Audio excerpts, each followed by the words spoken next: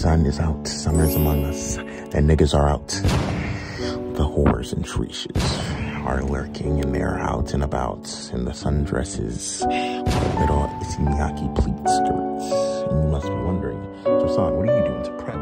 You should get a retwist, nigga. And a lot of people, rather than saying, yo, Jason, where have you been for the past couple of months and weeks, and it took a while for you to come back, what's been going on? No, instead of niggas saying that, they don't go flying fuck. They've been violating me in the comments on Instagram, saying, Jason, I'll pay for your retwist. Nigga, you need a retwist. Nigga, you look like a monkey, straight up. And I didn't like that one. That one was kind of rude. I didn't really like that one. I take that one back. All the other ones, they have perfectly good excuses, but the monkey one was a little rude and unjustified, nigga. Y'all nigga kind of look bad, nigga. Whoa. Whoa. What is going on, my dear, lovely, thick, juicy, voluptuous, smexy, like smexy, we're gonna use that one, smexy, you remember that one? Hot, swagalicious, thick niggas. And today, on this video, we have a little tier list. And the tier list is like an iceberg, fashion iceberg. We should name it the fashion iceberg, nigga. No bullshit, but it's just gonna keep getting worse and worse, or better, depending on what your style and sense of style is. We're gonna make an official one. This one's gonna be a little more rude, crazy, disrespectful, fun, funny. We'll see. And if the shoe fits on either one of you guys, then you guys aren't doing it right, and you guys need to find some originality within your Starting off, I know there's a lot of genders, but I'm gonna stick to these two for now. I'm not diving into all of that, nigga, with the X's and the Zerzims and hold on, nigga, I'm only one nigga. Anyways, so the first tier of the fashion list is the lady. I talked about this in my last video. The girls, where they wear the Zara fashion. Zara jeans, double cuff, light wash, nigga. Maybe turns a little baggy depending on what sale Shein has, nigga.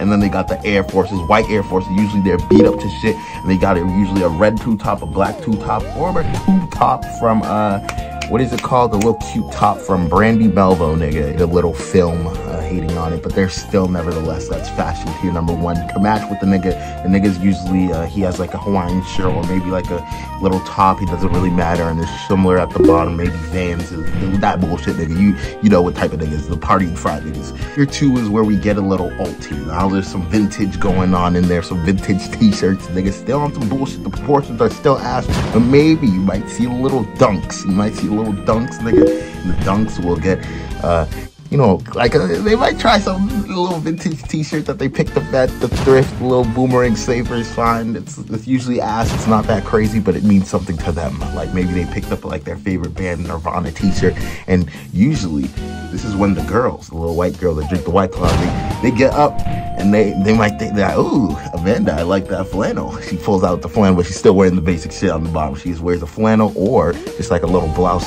top instead of the tube top, nigga. So you can tell that she's like started to find herself, and she started looking at Pinterest a little more, nigga. You feel me?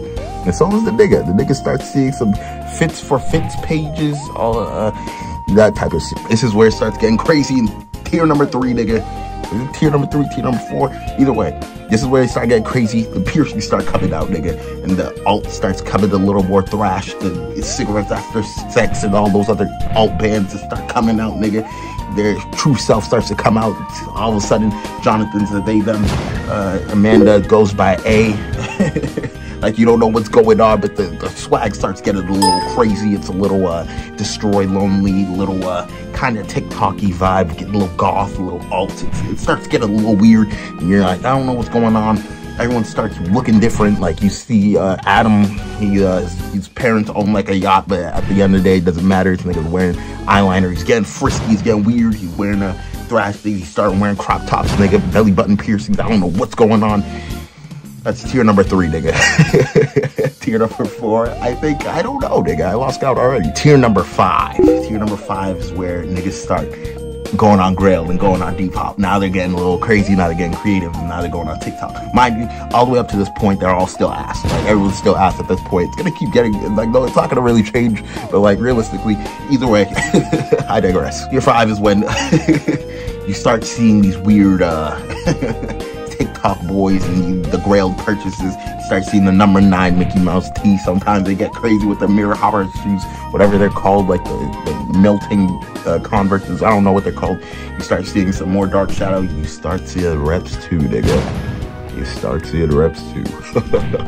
Yikes. Start seeing puff print brands, and you start seeing all this bullshit, all the zip ups and all the Janko jeans. They start going crazy. All of a sudden they're going to Rogue Arms. They're acting like they put on something. It's like the fit is always still ass. And you start seeing some more creativity from them that you haven't seen them in like the past year. You start seeing the niggas wear skirts over their jeans, and you start seeing niggas get a little freaky. Fruit burgers, I would call them. But hey, no discrimination against the gay niggas.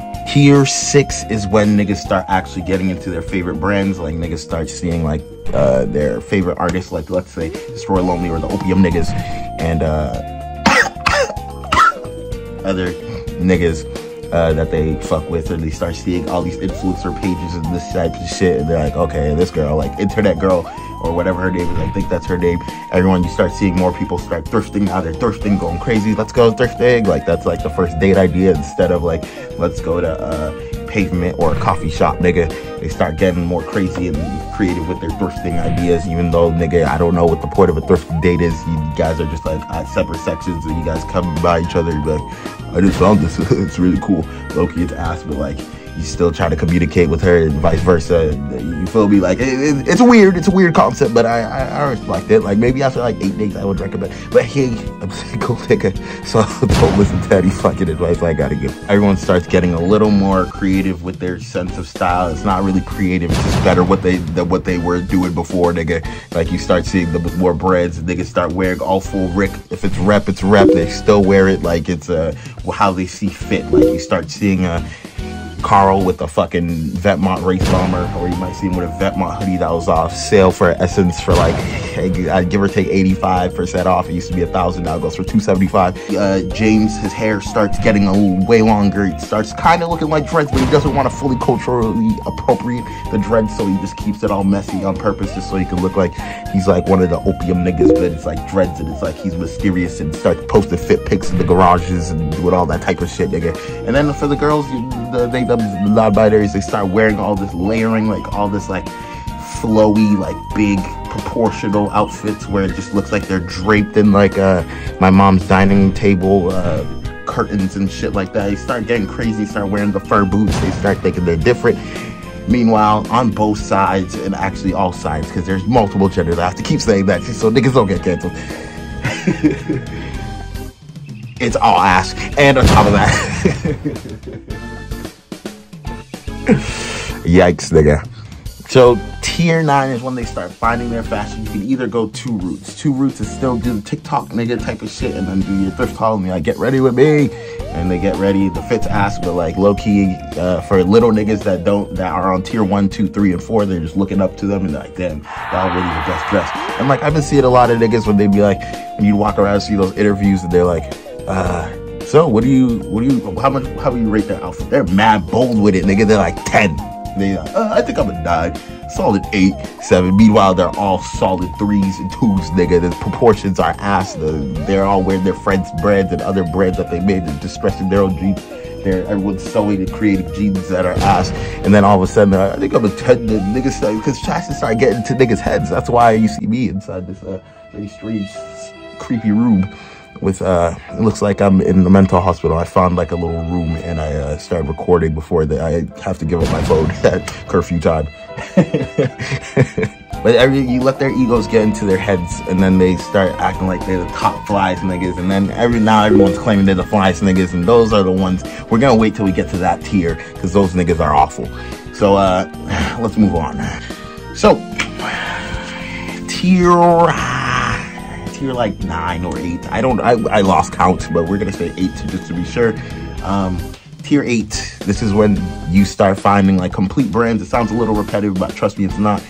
You start sticking to a brand. Like before, like now you start sticking to a style. Like, oh, I'm more of like a Le Grand Bleu, or like, is that how you say Le Grand Bleu? Or I'm into Walter White, or not Walter White, nigga. Or so, what is it called? What is that brand called? Walter van Dierendock. slide called Walter M. Deer Beardrock. That's when you start getting to the stranger brands. You start getting crazy and creative. Those type of niggas, those are the powerful niggas when they have their account private, or when they have like a secret account and they have really small followers. Those are the powerful niggas.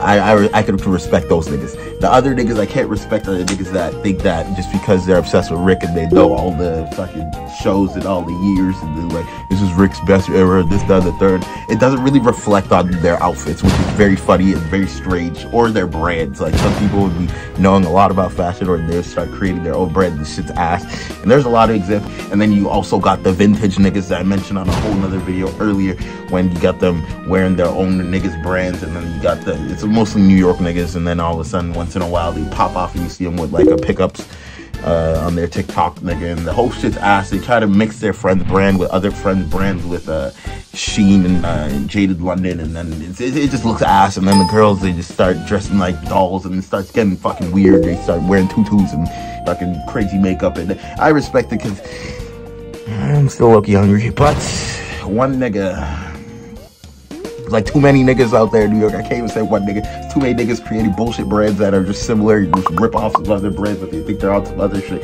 just because it's black-owned, nigga. I'm sorry to hate on the black niggas, but like, niggas, can we just stop making these brands? These brands are this bullshit.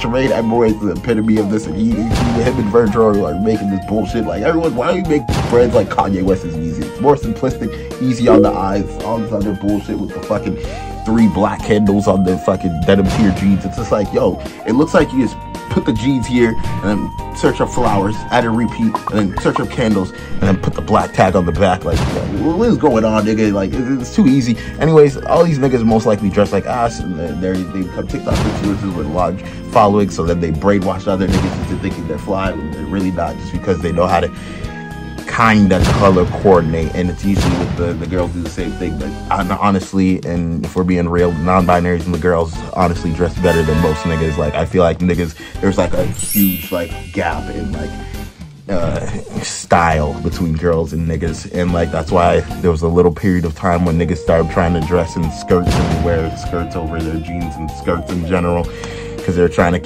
catch up with the girls, and they're still losing by a landslide, nigga. And every single nigga, I've never seen a good outfit besides my nigga Frankie.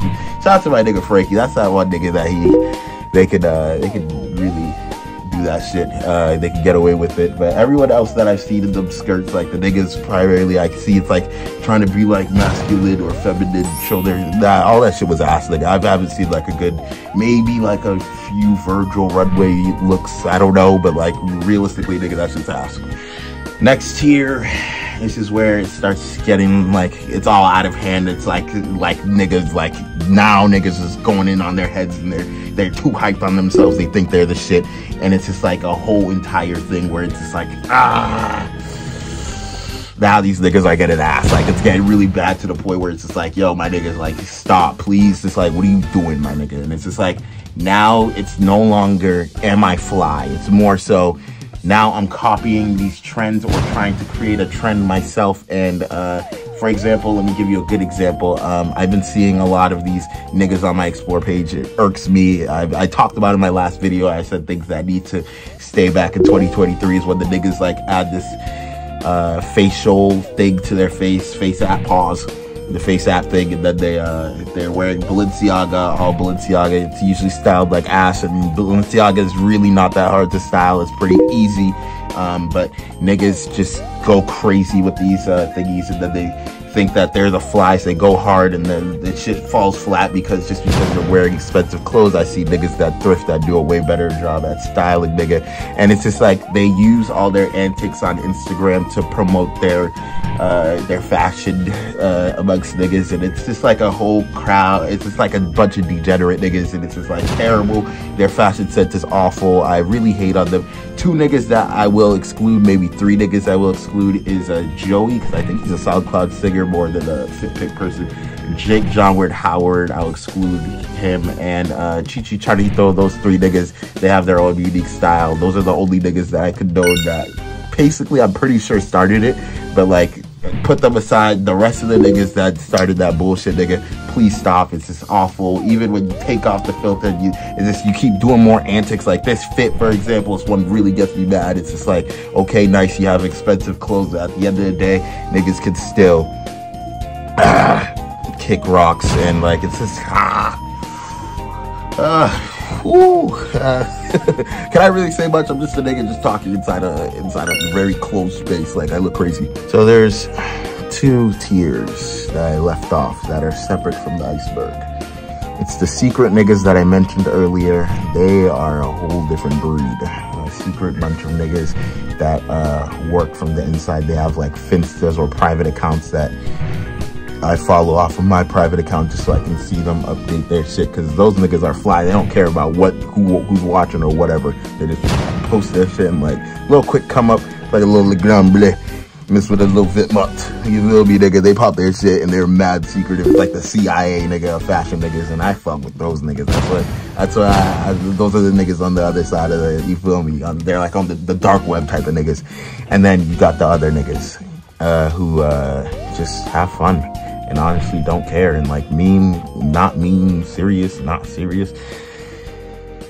And you know, those are the beautiful niggas. Those 2 categories, you should be those niggas. The original niggas that don't even look at Instagram Explore page and say, what am I gonna do next? What's the pop culture? What's the next trend? They don't pop their shit, nigga. They just do what they gotta do, nigga. And if they look good, they look good. And if they look bad, they look bad. And sometimes, no matter what the tier is, you look good and you feel comfortable. That's all that really matters. But at the end of the day, it's gonna be a nigga like me. Calling you out and saying that shit's ass, and you are not original, nigga. As much as you see yourself as, I'm gonna be that nigga to call you out, nigga, thinking that you on some shit, nigga. Nah, I'm on that shit, nigga. Try to reach out, just like me. That's why my closet is as expensive as it is. It's $100,000, random clothes, crazy clothes, some minimalistic, some thingy. But like, reach out, find what suits you. Find what suits you. Wait for it. Find what suits you and not the algorithm. Hold that. I want you to hold it. Hold it. Grab it. Kiss it twice. Take a bite. Now your lips are greasy. Put it back in the oven. Let it cook. Find what's your style. Not the style of the algorithm. Not the trends, nigga. Hey, subscribe, niggas, for more content. Of course, it's all yapping I'm gonna do for this video. I think it's a pretty lengthy one. It's a long process to edit, but hey, I forgot to leave off one thing. You know what tier I'm on, nigga? I'm the blueprint, bitch. Peace out.